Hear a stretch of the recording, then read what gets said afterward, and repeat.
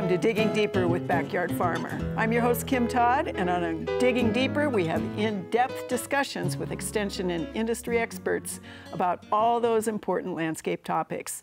Tonight, we are talking about hobby greenhouses with Stacy Adams, who is an associate professor, but he's just a regular guy.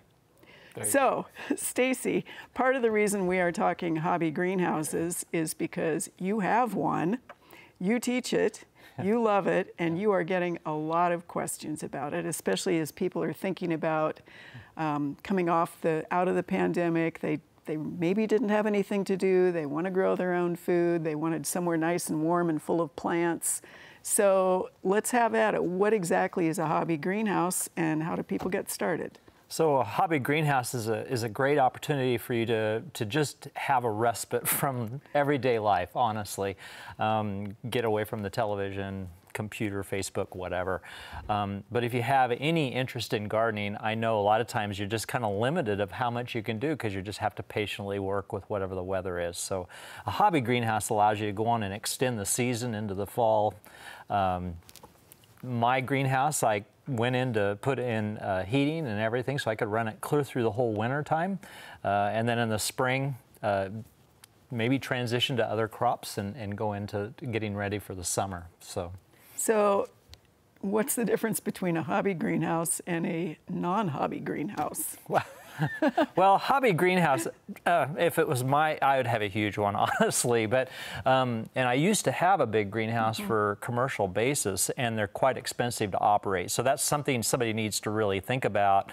Having a hobby greenhouse that's large enough that they can do the different activities they want to, but also manageably affordable to install and to keep it running. So the hobby greenhouse that I have is 12 feet wide and 18 feet long, which is a really nice size to do a variety of things with it.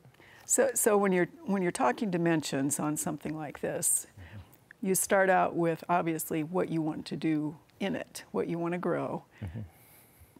Do you then balance that against basic lengths of materials, those kinds of things too? Yeah, so a lot of people want to try and construct their own out of random material. And I have to admit, the first hobby greenhouse I had, believe it or not, was when I was in high school. My dad was a contractor, collected windows and stuff, and we build it out of that.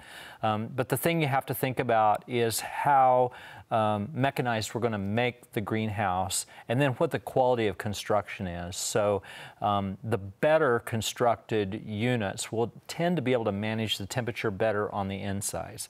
So what you have to think of is we have a cube or a block, and if we can manage the temperature really well on the inside, we get to use a lot of the space. However, if it's less well constructed, has leaky things in it, then you're going to have a lot of temperature stratification that can occur in it. So I kind of think of the hobby greenhouse as maybe you kind of learn the character of it, and you could have like cool things down low, shade stuff in the back, and then you can have warm loving stuff higher up in the greenhouse. So do you do all those things in yours? Well, it's kind of funny, yes. So we're all tired of this COVID thing, but I do teach, and I had to continue teaching my classes. So some of the stuff I was doing was hydroponics. So in the fall last year, I was doing tomatoes hydroponically, as well as some lettuce and then definitely basil and things like that. And then I have a few pet plants. So I like to toy with bonsai and some foliage stuff. And then I thought, you know, I have this hobby greenhouse. You know, a lot of times we buy plant starts in. So I just started some things by seed, like tree seedlings, and just, yeah, so I did all these different things. The challenge, though, was when it got really cold, and the day length. That's the other thing in Nebraska, our day length gets really short. Right. And so I had to introduce LED lighting on some of the crops because they just won't grow. There's just not enough light to make it happen. So, as I said, you can keep adding things to it to make it functional. Then in the middle of the winter, I basically transitioned it, and around 1st of February, I went on and started like lots of bedding plants and geranium seedling or geranium cuttings, foliage plants, and I packed that greenhouse like you wouldn't have believed. So I had a really good time. So in a 12-foot span, yeah, do you have 2 benches on the wall and 1 down the middle. Yeah, so there's a story behind the greenhouse. The one I have is 12 foot wide and 18 feet long, and you can buy these pre-sized. And this one, actually, the frame was from somebody's hobby greenhouse I salvaged pieces from. So the problem is you have these outer benches, they're 3 feet and 3 feet. That leaves this remaining 6 feet in the middle, which is kind of awkward to deal with. But in the fall, it worked out well because I ran my hydroponics down the center, just made it, 14 inches wide or 16 inches wide, and I could access either side plus the benches on the wall. But then when spring came, I ended up taking the hydroponics out, and I made little 4 foot by 4 foot square benches that I could slide out from under the sidewall benches. So it's kind of flexible space. So you have to think about that. So, and then I put some rails up over top, and I grew about 20 hanging baskets. Wow. So really efficient use of the space. It was packed pretty tight. Pretty fun. And the furnace I did use is one that you can actually get from a local, like a lumber yard. It's called a garage furnace, 35,000 BTU. So even this spring when we had that minus 30 degrees Fahrenheit, I was able to keep the greenhouse at 60 degrees on the inside. Wow, so none of your plants actually bit the dust. No, I had some banana trees though, and they were larger and they were sitting on the floor, so that, as I said, that temperature stratification was a bit of a problem. And they did freeze back, but it didn't freeze the main part, so they did come out of it. So is the floor, did you pour a concrete floor? Or No, I wanted to really badly, but it was kind of like, honestly, some of the utilities were getting kind of expensive because I knew I needed water and I needed gas and electric for it. And I kind of forgoed the concrete because that was just another expense to it. And honestly, concrete is pretty much necessary on the inside. Keeps it a lot cleaner. Yeah. So is it important for people to think about orientation for a hobby greenhouse? Yes, and it's kind of weird because if you grab a book off of the shelf, I've seen them at lumber yards about greenhouses from a company that offers these things up. They talk about in our area you should be running them east to west. So typically though, commercial greenhouses, I like to run them north to south. But given the situation at my own home, I went on and put it east to west, and I've only grown plants in an east-west greenhouse one other time, and that was before I moved to Nebraska, which is clear down by Oklahoma. And I hated it even down there. And I gotta admit, I really don't care for it on an east-west because what happens is I have a very hot wall on the south wall. Sure. Lots of light, and the problem is, if you think about it, when I was doing hydroponics, my tomatoes got 8 feet tall in the middle. So then everything on the north side was shaded. Shade. And that's where I ended up putting the LED lights. So if I was to do it again, and I told my wife, when I retire, I'm going to get a bigger hobby greenhouse, it will be a north-south orientation, because when the sun comes across, you get uniform light clear through as the day passes. So even if you have rows of plants, it will fairly uniformly light the whole thing. Yeah, that's really odd that they would say east to west. Yes, I should probably dig why they're saying it. You do get a lot of light, but every time I used to grow in a greenhouse commercially, because I used to grow poinsettias and chrysanthemums and easterlies, the crazy things would just go up and lean towards the light. And in all the years I've grown in north-south houses, they don't tend to do that as much. So, anyway. We want to make sure that you watch us on Facebook, you send us all of your great comments, you tell us whether we are giving you the great information that you really want. Thumbs up, of course, never thumbs down, because you're going to love everything we do, and especially if it's something that you then can apply to your own home situation. All right, Stacy, so you brought toys. Yes. So let's talk about the toys and what they have to do with your hobby greenhouse. Well, if anybody happened to watch the segment that we did with the hobby greenhouse, you'll see that mine was covered with a hard skin covering. A lot of people, though, when they want to get affordable, they'll use polyethylene. So this is actually what polyethylene film is, and this one's actually got a double layer. So poly, energy conservation-wise, is a terrible insulator.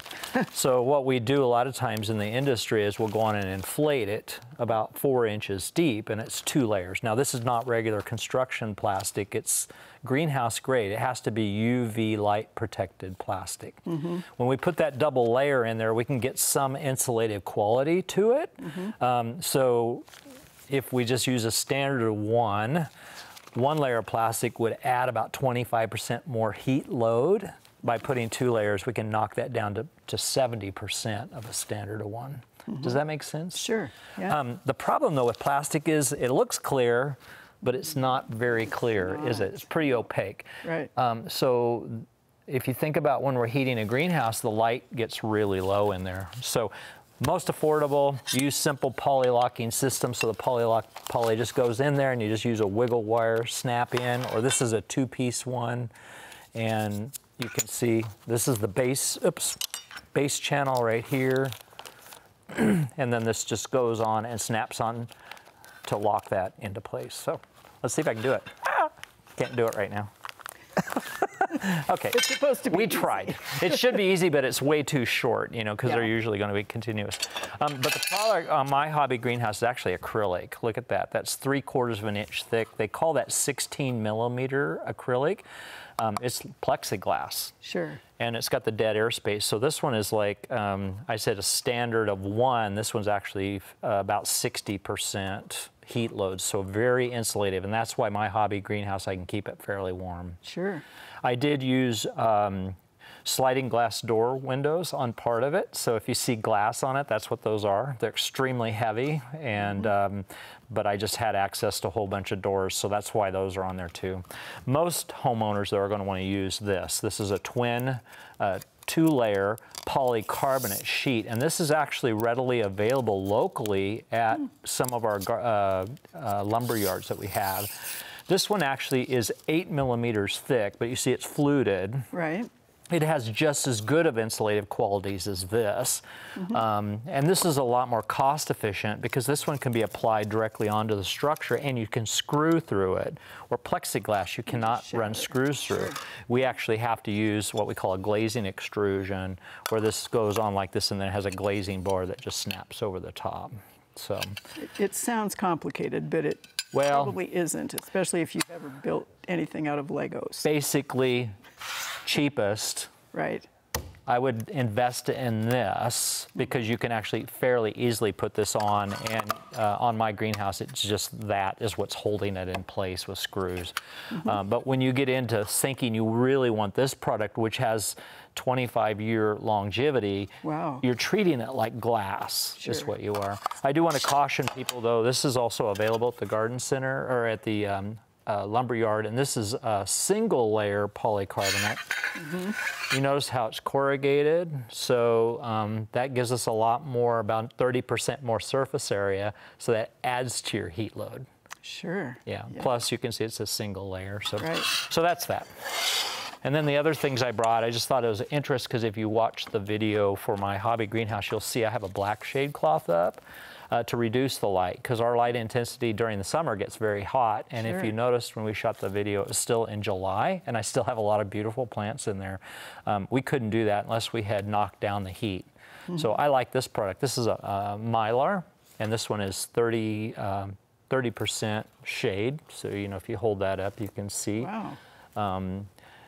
The stuff I have in my hobby greenhouse is about 45% shade. I wouldn't go any more than that because it gets too dark and then your plants start stretching.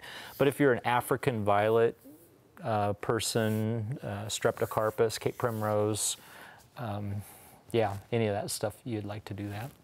So that's so different than what people think of as shade cloth.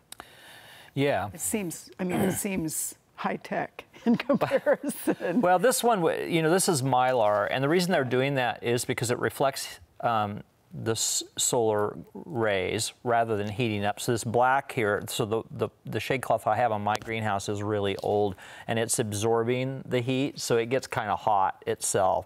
But manufacturers now are offering these. This is like I said, reflective, so it stays cool. They offer this blue one, which is pretty, but actually blue enhances vegetative growth on plants. So we can get some shade, but we can enhance the light spectrum that plants use to grow. Very deep. And white is available out there, which also will help reduce the light and prevent it from getting hot. So these are just some samples that a company sent me. This stuff's not inexpensive by any means, but it is one of those little investments you can add to your hobby greenhouse that you have. So, and I suppose people really wouldn't need, if they really didn't want to go to the effort of shade cloth. Right. They just don't grow things in the hobby greenhouse in the summer. Honestly, I've used old bed sheets, white. You know, they're pretty inexpensive, and you can put that up, or like muslin.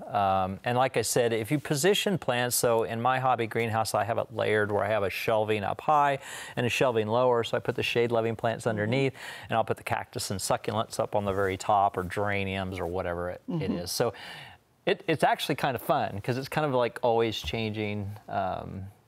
Yeah, what you're growing and what's being exposed in there. So one more sort of really important question here, which would be water. Do you water by hand? Do you? Well, so this is where the concrete comes into play. If you had concrete on the floor, we can manage the moisture on the inside of the structure. During the summer, it's okay to have all that extra moisture, because then you get the evaporation, which cools the greenhouse.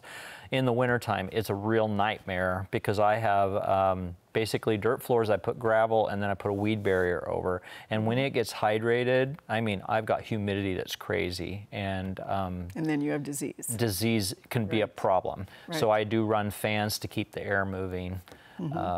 So concrete would help us out if we did that. But if you don't have the money for the concrete, like I said, I used a weed barrier on there because I've had a greenhouse where I just had gravel floors, and we're not perfect people. So dirt falls and leaf debris falls, and the weed barrier, they use them in nurseries, if you've ever been to a nursery. All the time. Because you can take a broom and sweep it up. So that's kind of nice. And then it lets the water penetrate in there. Right. So the other thing is cooling the greenhouse. So I have my vents kind of crazy on my greenhouse, because I live out in the country on a hill, so the wind blows through. So I have vents actually on both the south side and the north side, and one on the ridge. And I can open those all up, and I get a really good airflow. And then the other thing is my potting shed. I don't know if you saw the potting shed, but that's an old plastic, one of those garden things. And I modified it and made it into a potting shed, because my hobby greenhouse is too important for growing plants. I didn't want a place to store junk. So I put the shed on there, but it's really nice because I have a workroom that I can keep all my fertilizer and stuff. And then you did talk about water. I couldn't afford to put a water line in, so I actually put a 100-gallon horse tank in under the bench and put it on the south side so the sun can warm the water up, and I get tempered water when I water my plants. See, and those are perfect things to tell people, because in the first place, you know, it's more do-it-yourself. Right. And again, I mean, just thinking about running a water line and doing an automated system, and then probably you would not, especially since you like to fiddle around with different plants, you know, you run your line, you have everything all set. What if this one doesn't like it? And that side of the bench does. Then you're really stuck with what you want. So what would you leave our audience? We have about 1 minute. What would you leave our audience with if they're really excited and interested I think, if you're really excited about something like this, you do need to really focus on building a hobby greenhouse, and you probably need to get a quality one. You could even have a contractor build one for you, just making sure that it's not constructed like a sunroom, because these are a different character. We need to have a lot of light in there, and you need to think about the spaces for the plants, have some room for you to work. But yeah, I would, and then don't try and skirt on a couple things. One is making sure you have a good quality outer covering. You do have water, and if you would like to use it in the winter, make sure you use a vented heater. So like one, yes, because some people will use an unvented heater, and one, it's not healthy for us, but two, I mean, think about plants. They're the same as humans, honestly, and they'll get crazy curling and weird stuff. So, all right. Yeah, if you're thinking about a hobby greenhouse, go on and do it. Sounds like a great idea. Unfortunately, also, that is all the time we have for Digging Deeper with Backyard Farmer. We want to say thanks to Stacy for coming in and talking to us today. We will be back next time with another in-depth discussion. Do be sure to watch Backyard Farmer live every Thursday at 7 p.m. Central on Nebraska Public Media. Thanks for digging deeper with Backyard Farmer.